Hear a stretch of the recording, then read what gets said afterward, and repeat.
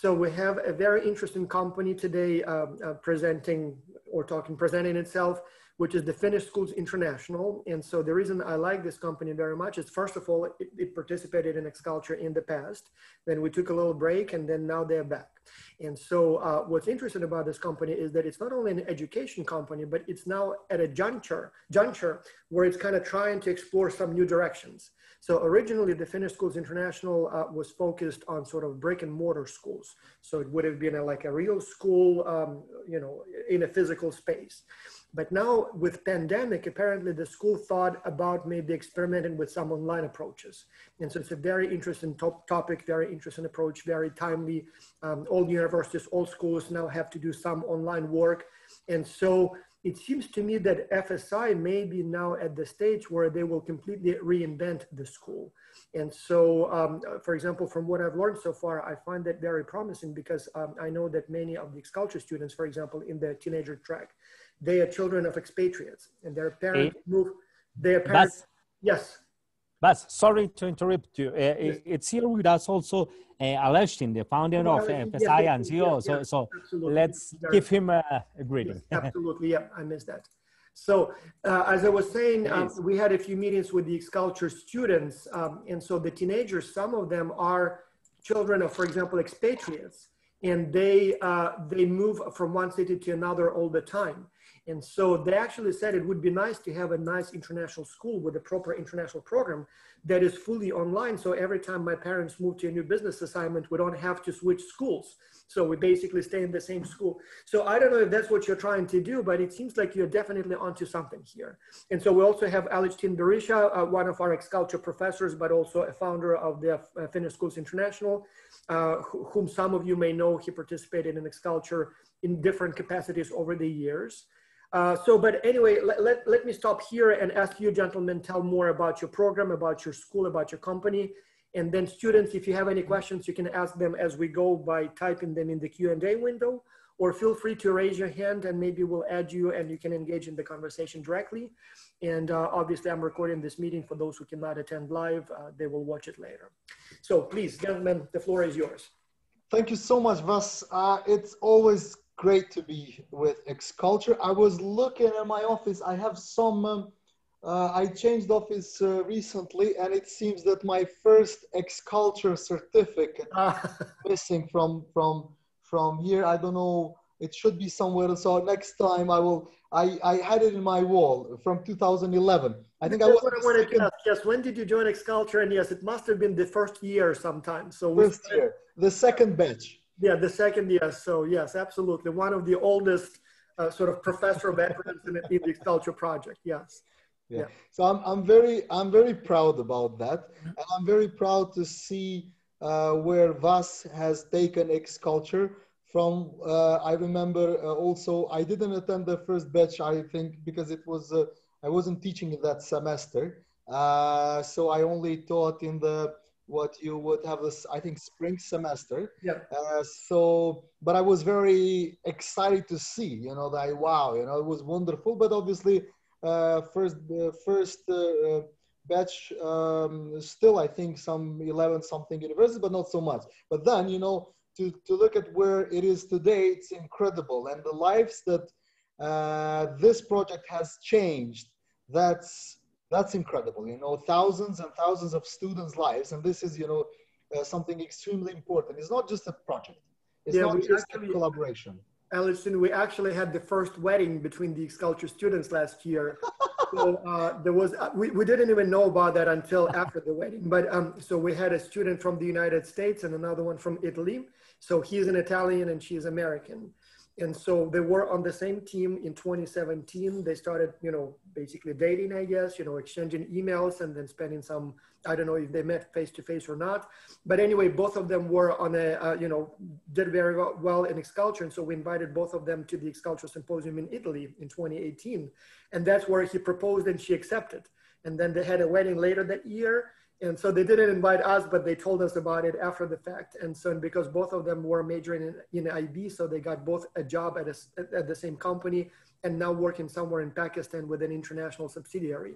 So I'm not sure if we already have X-Culture kids, like real X-Culture kids, but at least for two people, we literally changed lives, you know, at that level. So this is incredible story. I haven't heard about this, but definitely very, very interesting. And I'm sure there will be more stories like this. But I've also heard stories of people who met at X Culture and that they have done business together in the, you know, afterwards, and that they had that work together. They created business partnerships once they got into the basically into the industry and started working. So to all of you listening, it's absolutely wonderful project. And you know, if I was a student like you, once again, I would really be so excited to doing my best. Now, first, as Vas done a very, very good introduction of the FSI. We launched it in 2017 with the idea to really disrupt the K-12 education with a new model, which would be much more experimental and futuristic, but at the same time with proven results from the Finnish education system. And we have launched our first school in Pristina, very successful. I will show you, maybe if I could share the video. You can share the video. I have it here in case you don't. Yeah, and I think I made you co-host, so you should be able.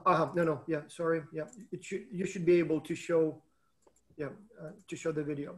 And just a quick question. So this first school, it was a like a building, right? A brick and mortar school, right? Brick and mortar. Yeah. Okay. Yeah. So if you have the video or slides, you should be able to share them. Okay. Would be interesting to see. How big is it now? How many students? And I'm not sure how much this whole COVID situation messed it up, but it's 175 students in the third year. Obviously, COVID has, you know, done it's but we're still growing. Even during the COVID, we grew a little bit. We got licensed to operate in Albania, but because of the situation, we didn't want to do it. And then when COVID came, that's where I would say we shined. We shined because it was from the very beginning, we have heavily invested in technology. We are strong believers of technology as an enabler of good education, not technology for the sake of technology, but obviously technology to improve the pedagogy and to improve the student outcomes. And so it took us only 2 days to provide a fully online learning experience. And we got 4.93 rating out of 5 from parents during this 3.5, 4 months period, which obviously during this time, you know, for me, crises are always opportunities, you know, and we thought that this would be a wonderful opportunity for us to, you know, to create new things rather than just, you know, emphasize the challenges, because there are challenges. We have all seen those. But I believe COVID is one of the best things that has happened to education world in maybe 100 years. Short term, it has damaged a little bit, obviously. You know, I wouldn't say that every school around the world has done tremendous job online. I wouldn't say that every university, every professor has done tremendous job. But in long run, I think it has a wonderful positive impact in the education, because it put us out of our comfort zone, and it made us think of new ways of delivering education in a, and when you go out of comfort zone, then you are creative, and that's what we have seen. You know, we have, for example, I have been involved in training public school teachers in the Balkans, and we have trained around 2,000 public school teachers, and of course, around 50% of them, they had never used any technology before. Not just online class. They never used even a computer to prepare for their lessons. That's exactly, I mean, you cannot believe how much it drove me crazy before COVID, because, you know, in X-Culture, we are all about online. So we have online lectures, we have online, you know, systems, same thing with businesses. And sometimes you're trying to connect with the person in Zoom and they're like, what is Zoom? Or sometimes you're saying, well, just record the lecture. And they say, what do you mean? How would you record it? Like, how does it work? Well, now at least everybody knows how, right? Exactly. It did not work for everyone, but at least everybody had to learn the technology. So Absolutely. So everybody has started to learn technology. And then those who had, there were so many teachers, so creative, you know, they were already being very creative. You know, of course, the 50% were not so creative, but the other 50% you would find in there so many creative voices that it was incredible what they have done for such a short period of time. So because of that, we decided to start exploring the idea of doing a global online school, which would, as we say, would deliver world-class education at an affordable price, at 3 different time zones in a flexible education mode. We launched it in August. I would say soft launch. We just wanted to test the grounds and we wanted to do a small pilot. And we had tremendous interest, even for those. I think we had 11 days only to basically enroll students. We enrolled around 30 students, and we opened the, as Carlos would say, digital doors in September 2020 with those students only in the middle school at the moment, 7 to 9 grades, not above or below. Obviously, the plan is to now go from September full scale from kindergarten to 12th grade, well, to 10th grade, and then, you know, 11 and 12th grade. And the challenges, you know, we know the challenges of education, and these are the challenges we're trying to solve. You know, first of all, you know, we're living in the 4th industrial revolution, but as we talked also in the past, most of our schools are still designed for the 1st industrial revolution. And then there's not much personalization in education still. And with what we're trying to do is we're really trying to personalize the education for kids. If you look at the online provisions, mostly are very local approaches, and we wanted to provide a truly global learning experience supported by world-class teachers and 24/7 student support. This is also quite important. So 24/7 student support means that anytime you want to learn and you having, I don't know, a challenge with an assignment or with a project or whatever, there is somebody on the line, on the other side of the computer that would be able to help you with your assignment or with your learning. Or this is in addition to your teachers, you know, your regular teachers that you would have. And the pandemics was good for people to try, but what has happened during pandemics is that all the schools went traditional. You know, whatever they did at the school, they wanted to do online, and this is not the way. You know, online has a very different pedagogy, as Vas knows very well, being involved in this for many years. So this is where we're trying to resolve, and basically we wanted to break the paradigms in education. Our model is very flexible. You can enroll anytime, you can drop out anytime, you pay as you go, flexible, and you would work in global teams. You know, you would work maybe in your time zone, but you would have a project with students in another time zone, which something that X-Culture does very well. And I think this is kind of an inspiration. Vas? It seems to me, Alexander, that there are 2 more big benefits to what you're trying to do. One, we already said that, for example, even in X-Culture, we have a lot of kids of expatriate families that move every half a year, every year from one city to another. And so having a global, you know, like world-class school all online, they can go to that school and it doesn't matter where they are at the time when they take the lecture. But another benefit, it seems to me also, that you can have your teachers wherever you want. Exactly. That you can hire the best of the best talent. And if that teacher happens to be not in your country, but let's say in Helsinki, in Finland, or maybe in New York City, so the teacher can be anywhere you want. And so this way you can really attract the best talent without disrupting their life and having to relocate to whatever location it is, right? Absolutely, Vas, absolutely. Because, you know, we opened our first school in Pristina, Kosovo. You know, it's not the most lucrative place on earth, you know. It's not that, you know, well, teachers will die to come here, you know, will say, wow, you know, we're crazy about it, so we really want to go there and teach. But with a global online school, it's exactly. We have already attracted some, what we call rock star teachers, some teachers very famous that have done incredible things in their careers, because we want those teachers, not because of their name, but because they could inspire other teachers in the team, and they could inspire our students to really go beyond just a basic education.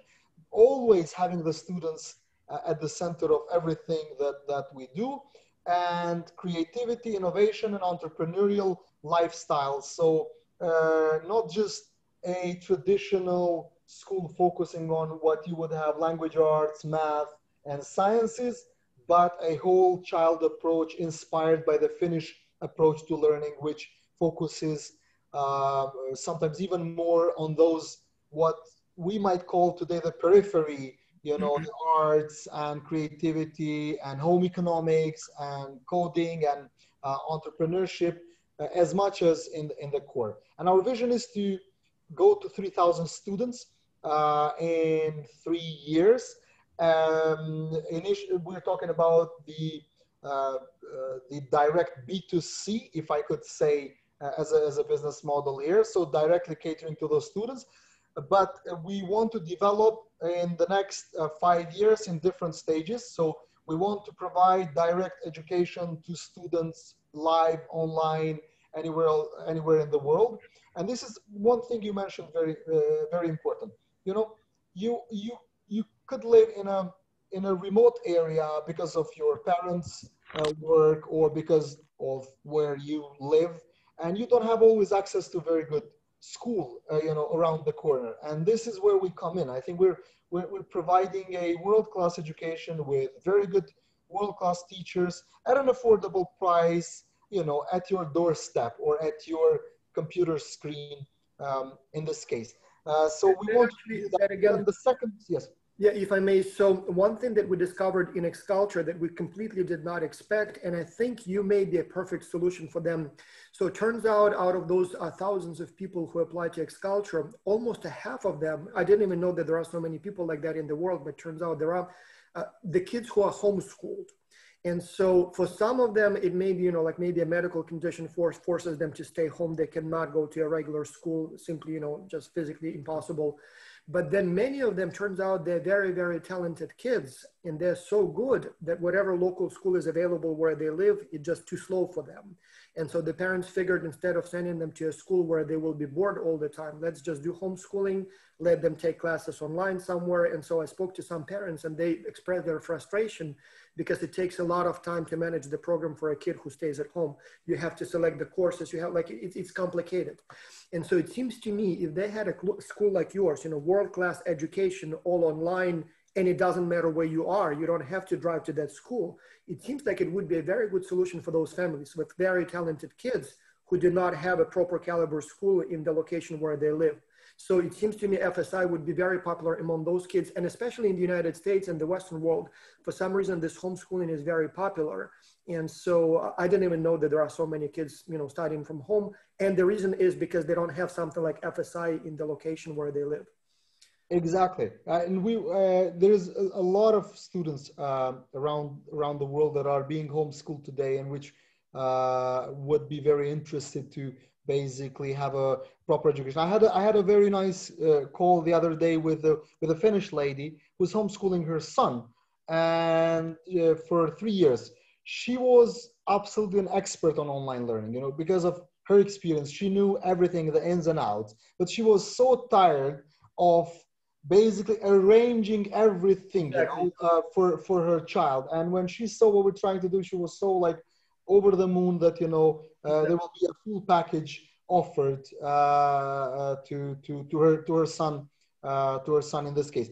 In the second stage, we want to start by providing opportunities to local entrepreneurs around the world who would want to build small hubs in their community and then work with us as the education provider. So then you would have a hub, let's say in your hometown, a small hub where the kids would come and spend the day with a local tutor, but the full education would be delivered online on distance from world-class teachers. So then they would have the best of two worlds. They would have the socialization, they would have maybe the peer-to-peer support there, but they will still be taught from really good teachers, really good curriculum and full learning experience, again, with a relatively low price. So we realized that, you know, instead of going with opening up brick and mortar, relatively premium schools, which only a certain, I would say, people would be able to afford them, we wanted to actually provide a world-class education at much affordable price to people around the world that they can, you know, they can afford. And this is why we shifted now with the FSI Go, much more with FSI Go rather than with FSI brick and mortar schools, because we see an opportunity now to really expand and provide world-class education and solve problems around the world in a much faster and a much more affordable way. Alexin, again, this kind of, I'm surprised how much it echoes what we are going through in Xculture. So as you know, Xculture is fully online. And so we never thought that the kids would be meeting face to face. Turns out that every semester we have multiple kids from some of the same cities. Like, for example, we would have like usually about a dozen kids, like, for example, from New Delhi or from Johannesburg. And so what they started doing on their own accord, they started forming local clubs, and they actually do meet face to face. Like, we would have a webinar, and then all of a sudden I see several students in one room. I'm like, that's strange. I mean, aren't you guys all? And they say, oh, no, we're in the same city. So we just today met at the house of this student. And so this way they actually form kind of stronger friendship bonds. Exactly. So they go to different schools they would have never met otherwise. But just like you said, so the education goes online, but they do have that social element. In our case, they didn't even, you know, have like a small house, as you say. They just meet at somebody's house. Like, you know, like today we are doing Xculture webinar from my home, and tomorrow from your home. And so I will not be surprised if you will see the same tendency, and you will have those kind of local chapters, if you will, or clubs or whatever you want to call it, where the kids will have that social contact. So while taking classes online, they will still have that, you know, that social component in face-to-face format. Absolutely. Absolutely. And then let me Aleshin, let me suggest, because it's interesting to see some things already in place. So let me share with you the video of the current Pristina school. So do you have it? Because I have it here ready. Okay. Because I want to show you and that you feel the kind of experience that we are aiming to reproduce also in the online learning environments. That is pretty important. So I guess that you are seeing right now my screen. Yep, it's on. Okay. So let's say have a sneak peek on FSI Pristina. So that's your actual school now that we will see, right? Yeah. And just let me highlight that a couple of years ago, when FSI was here in Xculture, this didn't exist. Yeah. So this is in part the result of the participation and the insights that students like you made a couple of years ago. Yeah. And that's the kind of impact that you can have, and the kind of insights that you can have. So let's take a quick look on the video.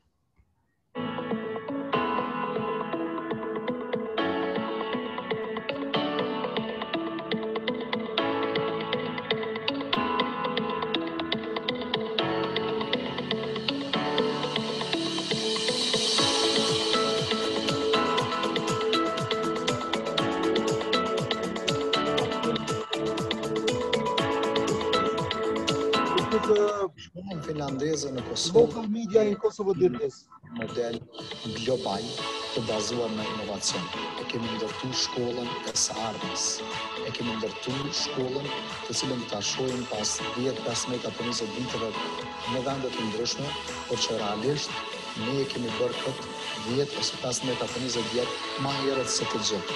E kemi ndërtu një shkollë të bazuar në shkallësitë e shekullit 21.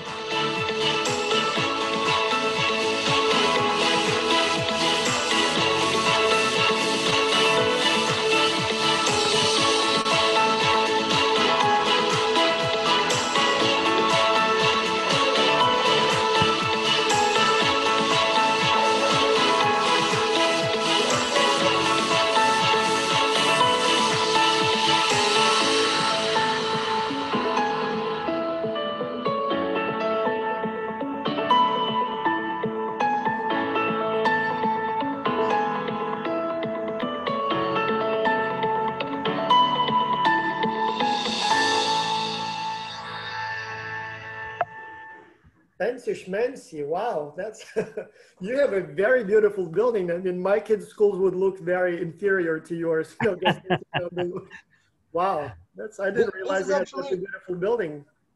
There was a local media, they did a kind of, they wanted to come, when we launched the school and we went on Forbes, so Forbes had an article about, and then they were like so impressed that they wanted to come in and see the school and have a kind of a small interview with me, and they did this. So it's not very professional video, I would say, but it's still highlights. Yeah, you could tell that the building is beautiful, the technology is there, so very nice. But let me highlight, Abbas, that at that time there was let's say a big test and challenging test, and it was, are we able to translate to transfer best practices and the kind of environment of let's say one of the most important and unrecognized educational models like Finnish model to an emerging country.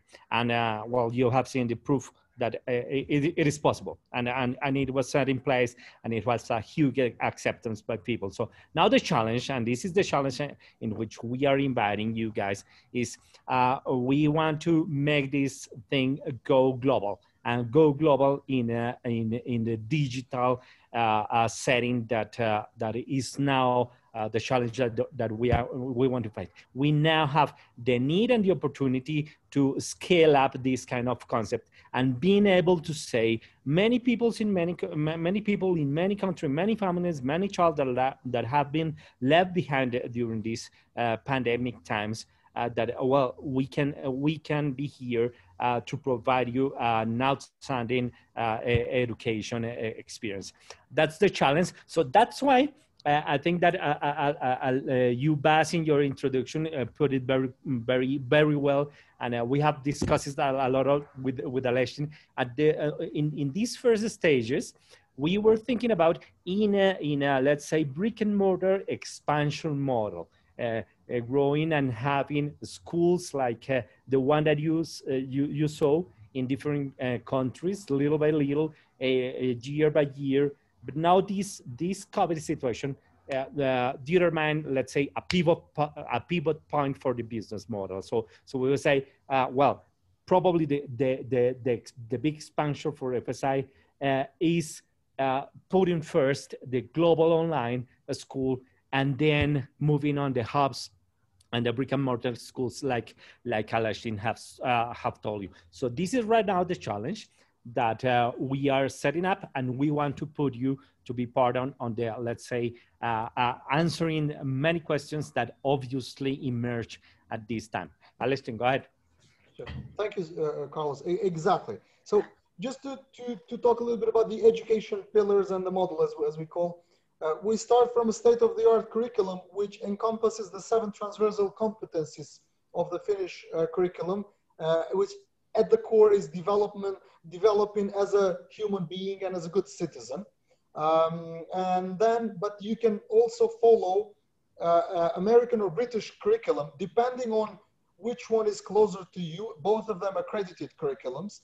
However, the 7 transversal competencies would be at the top. Because for us, this is very important. You know, you have, yes, we understand that in the current education system, there are things that you have to be traditional because, you know, in order to be accredited, in order to be accepted, in order to be recognized. But then there are things that you have to be world-class and that you have to be, you know, focus on the 21st century and not in the 19th century. And the 7 transversal competence is exactly that. Then we start with every kid.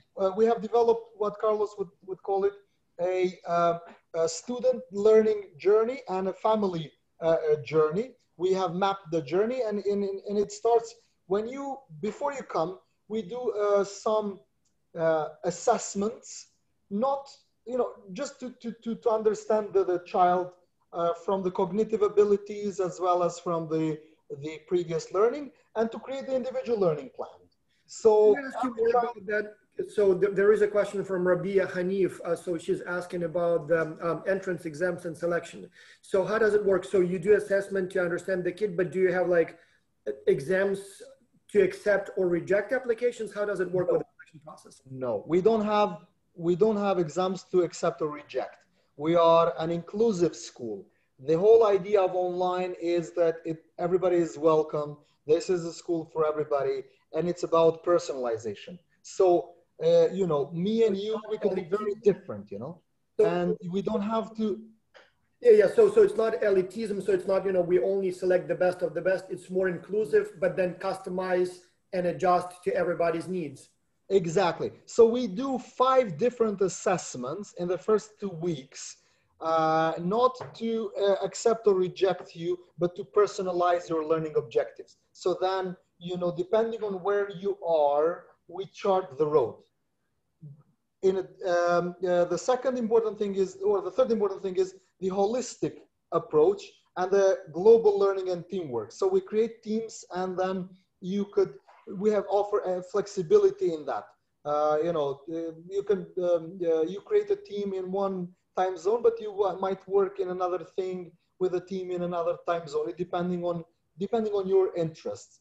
We are focusing a lot on something that nobody has done in the online, strange enough, that the digital environment is enjoyable. You know, it's kid friendly, it's student friendly. Most of the LMSs are not always student friendly, and we're creating a platform where we're integrating over 50 different technology apps, education technology apps that would work together with each other. And then in the background, we generate data on the student learning, on the student engagement.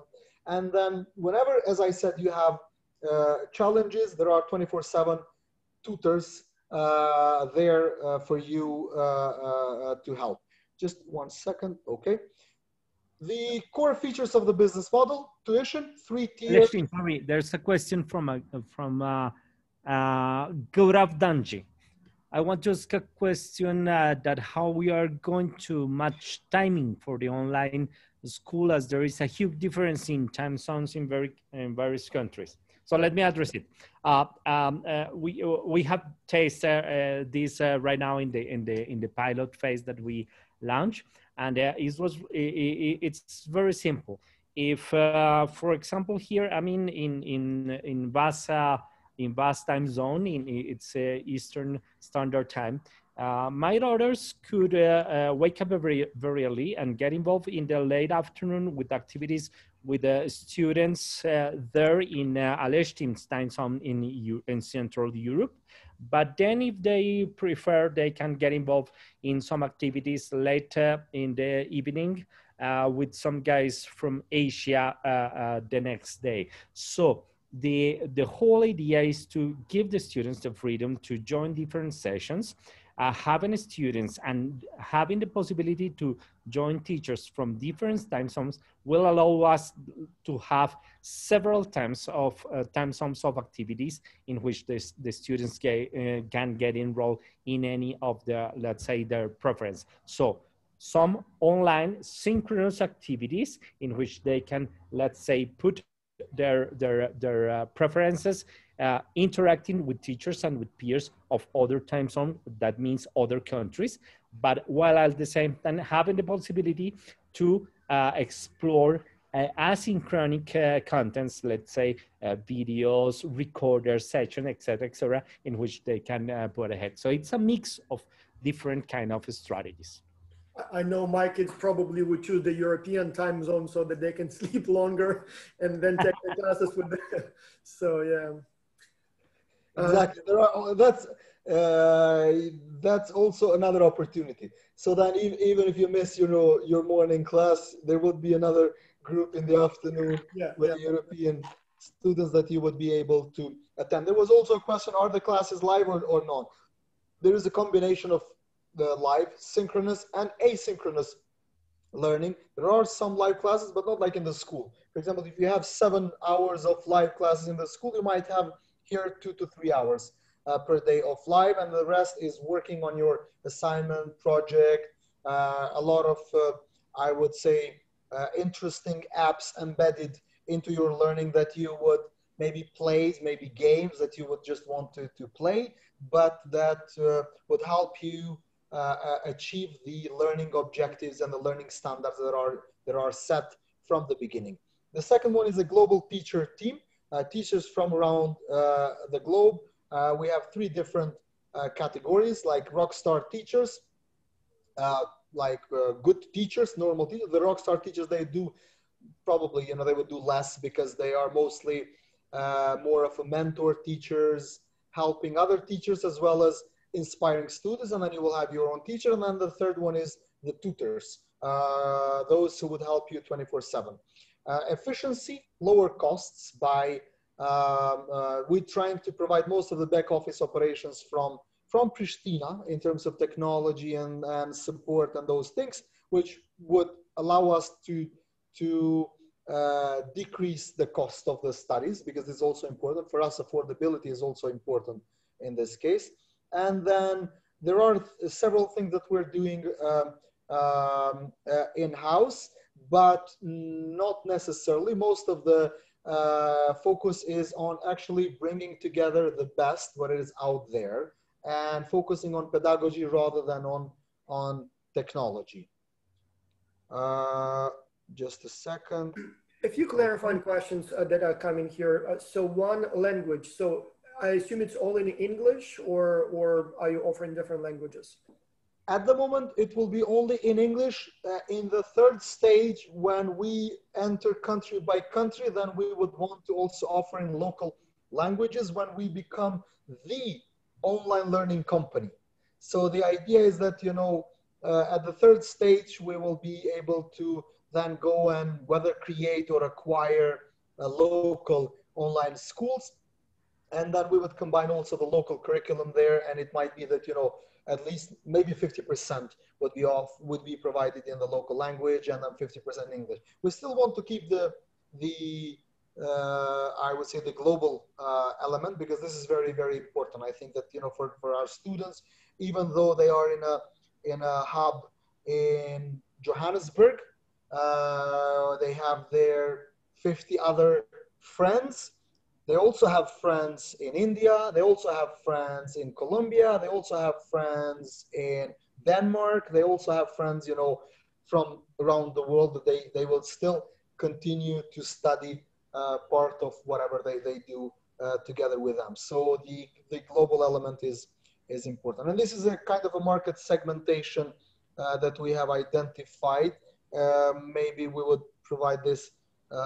Carlos will be able to share this with you in the by email. I think it's important for the students to have this with them and just to see approximately, but obviously they will do their own market segmentation depending on where they're working on. These are the I would say the products that we aim. Obviously not everything will start from the first year. So in the first year, we're focusing on full B2C, directly enrolling students for the full experience, as well as for a few courses that we're launching as individual courses. So you don't want to take the whole education, but you want to have one course or two with us, and then you're able to do that. And So later on, talking about this in terms of the ages that you serve. So I see K-12. So does it mean that you have all of the classes from kindergarten to 12 or? yes, yes. We will be offering the whole spectrum from kindergarten to 12. So that's what, 5 years of age to 17 approximately, or what's the age range? Exactly. 5 to 17, 5 to 18 in a way. Mm-hmm. Yeah. The third product is K-12 or school as a service. So then basically there are schools around the world who, or there are entrepreneurs around the world, as we said, they want to, you know, they would provide the hub, they would provide the location, and we would provide the education. So then this is what I've been discussing until now. And the fourth model is basically a franchise. So then, you know, we would franchise the program, the model, and then the local entrepreneurs around the world, they might be able to run their own schools, but they will get from us the full education package. Carlos, did you want to say something here? Yep. No. I think you've been clear. Okay. So we're focusing on, you know, this is the where we're adding innovation. This is why, you know, this is where I think the differentiation is in 4 different categories: on technological innovation, product, income stream, as well as business model innovation. And these are the 3 stages of development that we have foreseen as in our growth plan. The first one is 21, 23, reaching 3,000 students, and then 23, 24, we will want to start with expansion of hubs and working with local schools. And then the third stage is basically acquiring other online schools around the world and growing our footprint through acquisitions. And then when we acquire those schools, we get the best what it is from there in terms of local, and then we provide our own. So then they become, we believe, much better education providers than having to, you know, then with the resources, with the local resources that they have. Although this one, I think, go into it because it's part of the challenge. So perhaps we would want to skip into those, and I will give the floor in a way to Carlos to talk a little bit about the challenge that they have already received, the students, but just to go through maybe if you agree with us. Of course, yeah. A few more questions about the model before we get into what the students should be working on. One, there are a couple of questions about the price. Have you decided on how much it will be? So how costly is it? How affordable is it? Yes. So basically we have 3 different pricing. It's 295, 395, and 495 euros in a way per month. Per month. But if you would pay for the full year, then you would get 30% discount. Mm-hmm. So basically, we have the. We're saying about $2,000 to $4,000 a year. Exactly. So it would be around. Standards, that's very cheap. I mean, private schools usually would be more like 10,000 and up. Exactly. Exactly. So it would be from 3,000 to around $4,500 per year, depending on the tier that they are, the country that they come from, and we think it's relatively affordable. We are aiming to go down. That's the thing. We're trying to go down to around $2,000 per year, especially to be able to cater to a much larger audience. But you know, that will come with volume and with time, because we still want to provide a world-class learning experience. Obviously, you can also charge $500 per year, but then you know, there is say if you pay peanuts, you get monkeys, and you know there is you know, you have to cut corners somewhere, and in our case, we're trying not to do. Yeah, that makes perfect sense. Another question, or we actually have several questions related to accreditation, certification, recognizing the diploma. There is a question, for example, from Kushi Jane here. If I wanted to go to Harvard, Cambridge, or Stanford, would they recognize your school? And Kushi, I don't think they would care that much. I mean, these kinds of schools, they usually don't really look at paper. They look at who you are as a person and what you know. So they wouldn't care where you graduated from. But perhaps maybe some lower level universities that they have a checklist, and so they may be looking at whether or not it's a properly sort of accredited school. And so I'm curious how it would work with the global market with, you know, dozens countries. You know, how would you have you looked into all this business of accreditation? Yes, the business of accreditation is the ugly business of accreditation, I would say, because this is a very new thing, you know, especially in the K-12, there hasn't been so much activity in terms of the online. Of course, university is a whole different segment, and there has been for many, many years, but not in the K-12.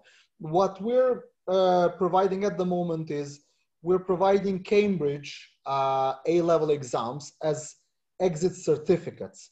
So you would sit a Cambridge exam at the end of your Cambridge A-level exam at the end of your education, which is accepted Harvard, Cambridge, or anywhere else in the world. And we're looking also at the accredited Pearson curriculum for US. So then when you graduate with those courses, you would be able to you know, go anywhere at any university. So this is how we're tackling, and this is when I said you can choose 2 different curriculums as, you know, that you would follow, and then we would complement your learning experience with the 7 transversal competencies and the whole child education approach. So then you would have the both of 2 worlds. You would still have something that is recognized traditionally from universities, but at the same time, you know, you would develop skills that would help you in life, you know, not just to get a university degree. And obviously after 2 years of operations, you're also eligible to get an institutional accreditation as an institution, but that's only after 2 years that you have been fully operational. Yeah, and the logic probably is if it's good enough for Cambridge, it should be good enough for everyone, right? So there's another question related to price from Rabia here. She's saying that she's from Pakistan, and in Pakistan, good schools are 75 to 150 euros. So basically about $1,000 to $2,000 a year. And so that brings me to the question of different tuition for different countries. I mean, with a global school, it would be difficult, you know, to differentiate, but at the same time, yes, we have Pakistan where maybe even $1,000 a year is too much. In the United States, where even 10,000 is perfectly acceptable. So are you thinking about maybe differentiating or offering some sort of stipends for kids maybe from developing countries, or is there a way to address that without, you know, making some people jealous, so to speak? Yeah. No, we're definitely looking into that. But as I said, at the moment, you know, we're looking at around $2,000, reducing the price for the what we call the first tier, pricing, because our first tier pricing is the lowest and the third tier is the highest. For the first tier, which Pakistan would fall into that category, for example. But at the moment, thus still, it's a work in progress for us, that we haven't been able to bring that down to that level because of what we offer. And even in Pakistan, there are good local schools that they might be at this price, but there are a lot of international schools that would charge 10, 15, even 20K per year. I know a lot of them, even in Pakistan myself, that I have kind of contacts with. Carlos?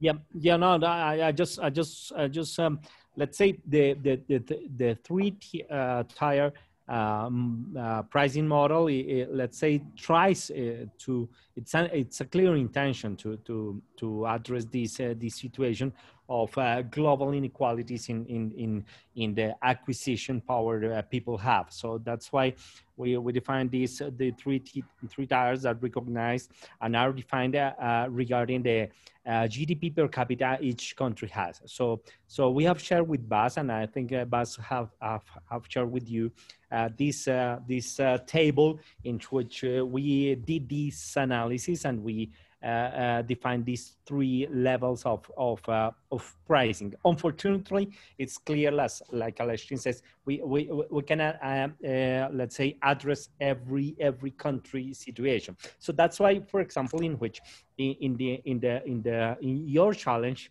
you will have to do the analysis regarding at which specific segment in your country could apply FSI Go, because for certain countries, FSI could be affordable for low-income segments in the population. Yeah, but for some others, it could even be out of the possibilities of high-income segments of the population. So we need to do the analysis, and you are going to find different scenarios, and that's the kind of thing you should think. But when thinking in a global business, you should think that this is a situation that is going to be you are going to face every day in every kind of industry.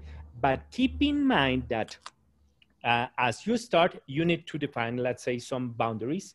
And then when you have the way to scale up, as Alestin have shown you, then you can start growing your target, your market segments and your targets.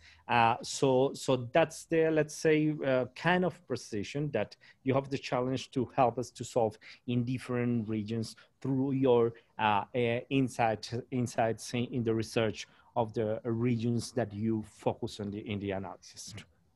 I will say also that pricing is a challenge for X-Culture, and a couple of things that we learned is that, for example, the development of the country doesn't always perfectly represent the income of the particular family.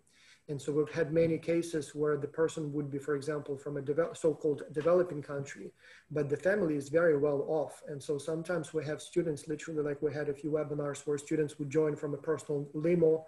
And then when they kind of, like we had sessions where people show their houses. I mean, we had some kids from developing countries whose houses look like palaces. I mean, like I would be, and then vice versa. You look at the United States, for example, it's a country with a lot of sort of economic disparities.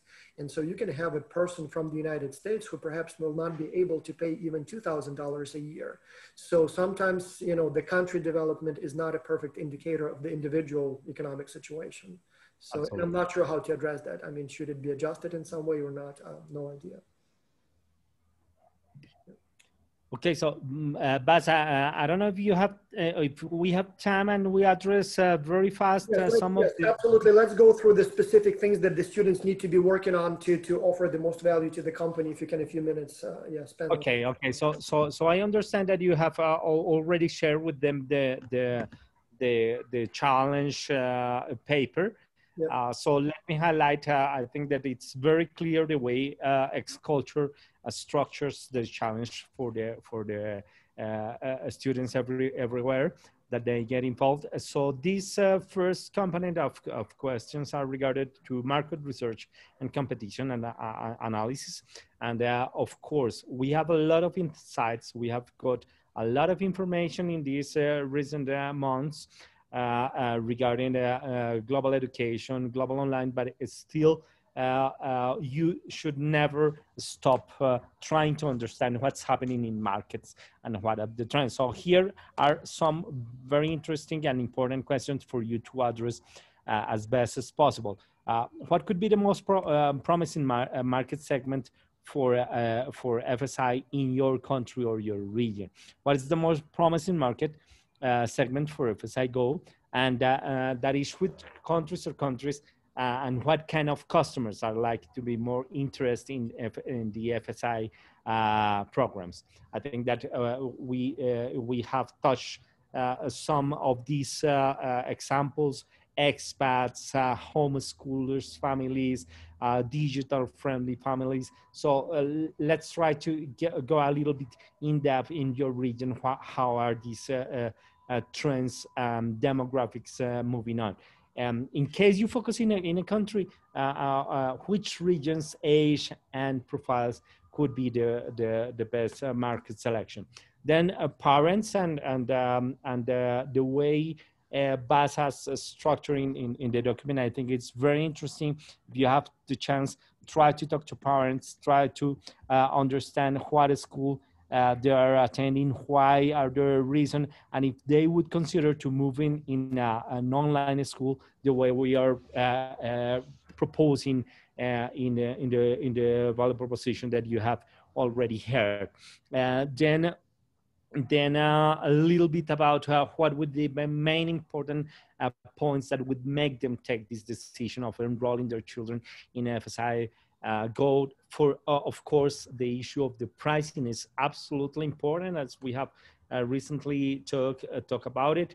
And what would seem more interesting in all these things that we have explained you about FSI Go, what could be perceived that as the most appealing feature? Teachers, very important.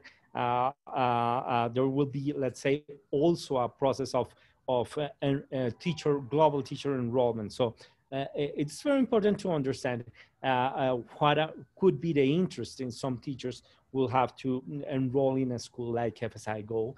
And of course, what would be, let's say, the models to recruit them, and your recommendations in terms of compensation policies according your regions.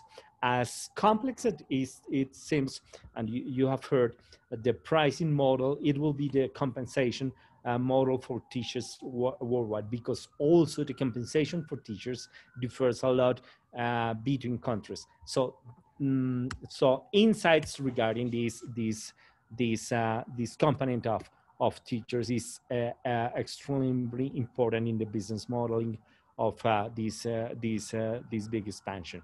Then also with the related with the first component, you've received market research and competition analysis. Who are the most the competitors of FSI Go in the regions? How do they operate?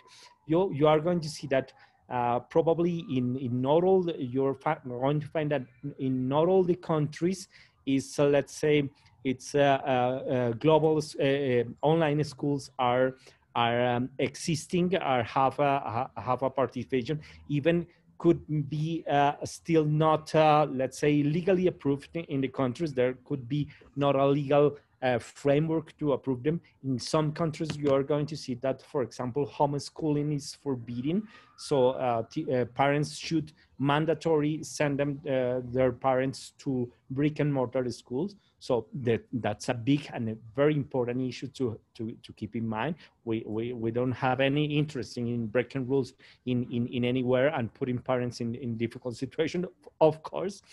So that's that you're going to see insights like this when you go in the research. There is not a global framework regarding the legal issues of education.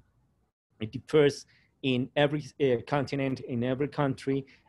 So you're going to have, and you are going to see that the kind of things that you have experienced in your own country are completely different in other countries as you take a look on this. And there's also a challenge. For example, things that's so simple that like when the academic year starts differs everywhere in the world. So many people from developed countries like the US or Europe has the understanding that everybody starts school in fall, in September. But if you take a look, a detailed look, you are going to see that almost every month of the year, some countries start the academic year.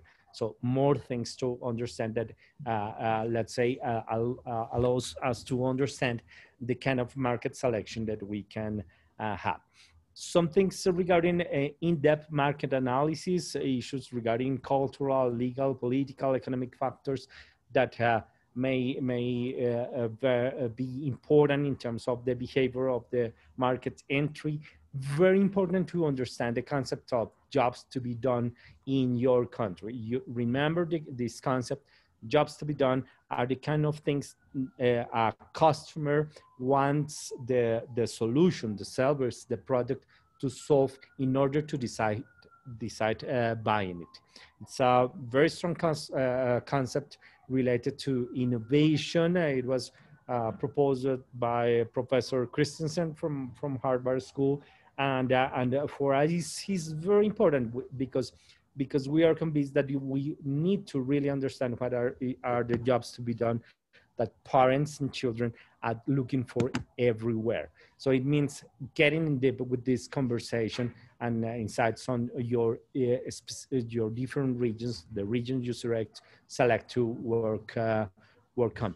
Let's say we have talked to you a lot about Finnish methodology, Finnish model, and very important to, let's say, have some insights on how important is this Finnish methodology approach important for them, because probably we are going to find that probably this mixture of British, American models, and even local model could be even more appreciated by them. So we are pointing in FSI that yes, we have a strong focus in Finnish methodology, but we want to recognize that there are very good things happening in education everywhere.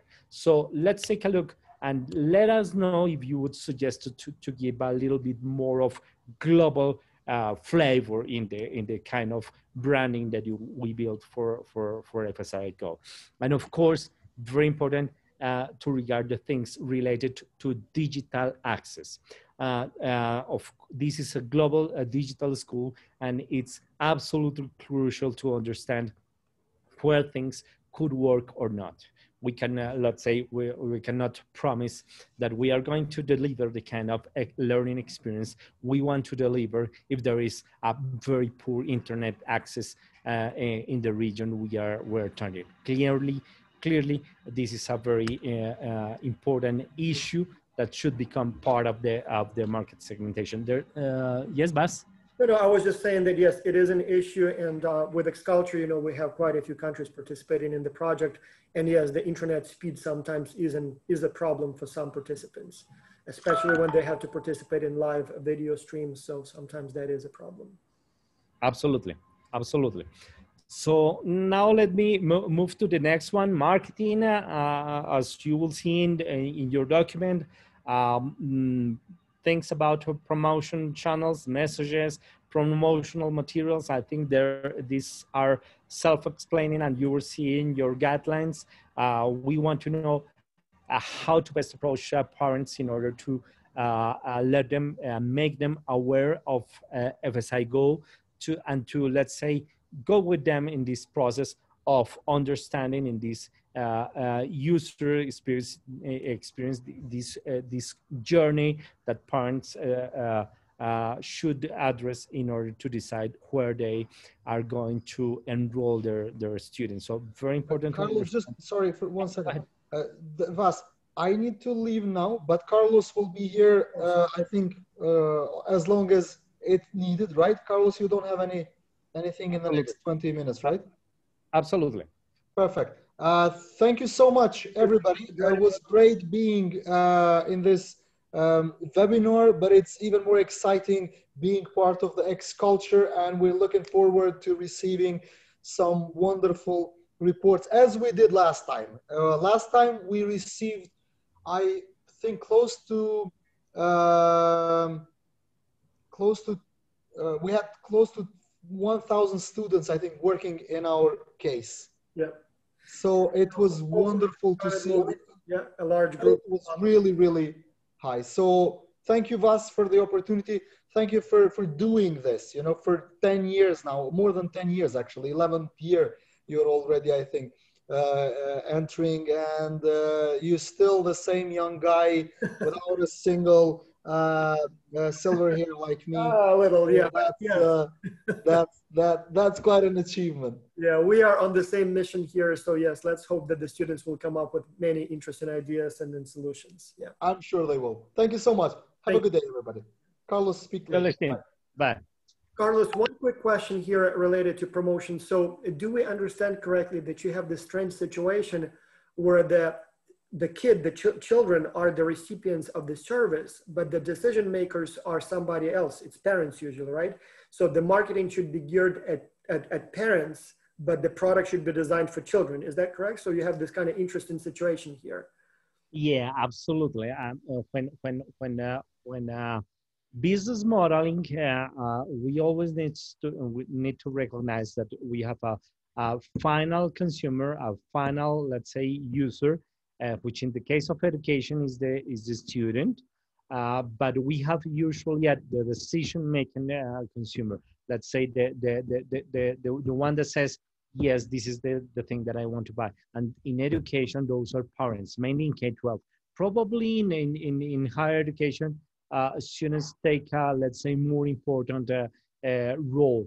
But still, parents are very important in the decision making. But definitely in K-12, parents are the decision making. So the decision makers are the ones that look for the solution, look for the school, do the screening, and then they do the decision. And as younger the child, were most important the role of the parents in the whole decision making. So that's why it's absolutely important to understand that I'm quite sure that you are working in the concept of customer journeys. So the customer journey in education involves both the journey of the parents and the journey of the students. And then it means that a good marketing strategy, marketing and sales strategy, supposed to include both sides, but mainly parents who are the decision making. So here is the situation to map this, what they are looking for, messages, channels that we can address, and I think that you have proposed, Bas, even developing a mock-up locally tailored marketing brochure, exactly. Like that. Very, very, very interesting approach. Third component is the entry mode, and well, of course, we are starting this process of direct sales. Let's say doing through our marketing campaign and our sales pipeline and the recruitment team, etc. But very important is that we are considering, and we have even developed already, some partnership with local partners that are supposed to do local promotion, local sales, local process of recruitment, both of students and teachers, and to support FSI in that process. So very interesting to know if this kind of local partner approach is reasonable for the region you choose to analyze, the country you look to analyze. Probably it could be very, very, very important to recognize that. And then, well, eventually, if we consider this and make it, well, let's take a look on how is this, who could be the partners that we can look for in your region, why, what kind of experience they may have and bring to the table in order to become this kind of local partners. And then, of course, well, there could be also a chance to look for entry models to certain countries in which local alliances, even on supposing an investment or participation in the local business, may be a good idea. So then going in deep, trying to think why would be reasonable to consider these, which kind of groups of investors would be the one that you would recommend in order to explore in these conversations. And then the pricing, I think we have talked about this very important issue of the pricing model, and this is very important, Bas and students. Anything in what we do is, let's say, it's fixed, it's written in rock. We say everything has the possibility to be changed, to be redesigned, etc., etc. we want to keep always open to innovation, to improvement. So if you definitely consider that the tire model that we have put in place and we want to put in place is not the proper, give your freedom to propose other models that could work better. And of course, finally, this issue of certification in your local markets, in your local regions, this issue of, is it distance homeschooling an option? It's even legal for parents in your region. Well, the kind of certificates that could count in your region in order to understand. As I told you, regulatory issues have an immense diversity worldwide, and it would be, of course, a challenge to recognize how to accomplish all these issues everywhere. So I think that's it, Vas. So let me know if some additional question. Yep. So very informative. I really think you're onto something here, and I really think it could lead to some, big changes in how education is delivered. So let's see if the students will come up with interesting solutions and help you on this journey. So thank you so much. As always, we will manage the questions centrally, and if it's a question we can answer, we will not take your valuable time and we will handle them internally. But from time to time, new questions come that we have not answered yet. So in that case, we'll reach out to you to get more information. Absolutely. Well, thank you so much. Absolutely. Yep. Thank you. Okay. Appreciate it. And talk to you soon. Okay. Thank you. Bye-bye. See you.